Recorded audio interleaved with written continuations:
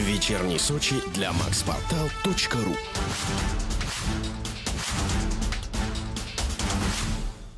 Сочинка Ольга Авдеева, мать 3 детей и тренер школы Олимпийского резерва, стала чемпионкой Европы по дзюдо среди ветеранов. Соревнования проходили в Хорватии. О том, каким трудом досталась победа, расскажем далее. Ольга Васильевна, мы вас очень любим, поздравляем и будем брать вас в пример, идти только выше России.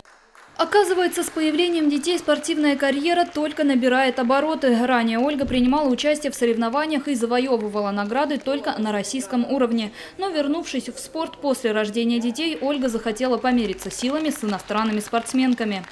За 4 месяца я себя сама лично подготовила. И в 2014 году мой первый старт был в Праге, чемпионата Европы среди ветеранов по дзюдо, где я стала бронзовым призером.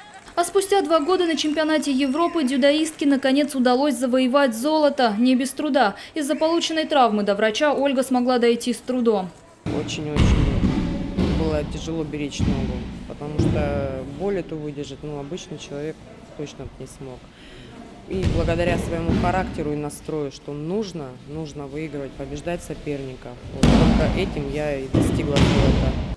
На последних соревнованиях, говорит Ольга, ее поддерживала вся Европа. Награды пополняют как личную коллекцию, так и фонд музея спортивной славы. Но помимо своих наград в скором времени будут и другие. 2 дочки Ольги тоже решили пойти по стопам мамы и уже активно тренируются в группе вместе с другими ее воспитанниками. Грануш Манукян, Егор Истомин, Вечерний Сочи.